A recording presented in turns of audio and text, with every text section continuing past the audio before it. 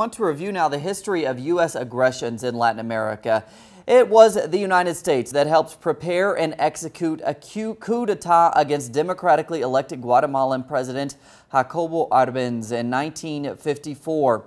The CIA also orchestrated coups in Ecuador, Brazil, and the Dominican Republic in the 1960s. In the 1980s, the United States participated in the so-called dirty wars in Central America by training and funding right-wing death squads aimed at staving off revolutionary attempts. Archbishop Oscar Romero, recently declared a martyr by the Vatican, was a victim of one such death squad. And in 2002, the U.S. provided assistance to the Venezuelan opposition guilty of carrying out a failed coup against democratically elected President Hugo Chavez. Since that time, the United States has continued to fund and assist extremist elements of the Venezuelan opposition and their efforts to destabilize the government.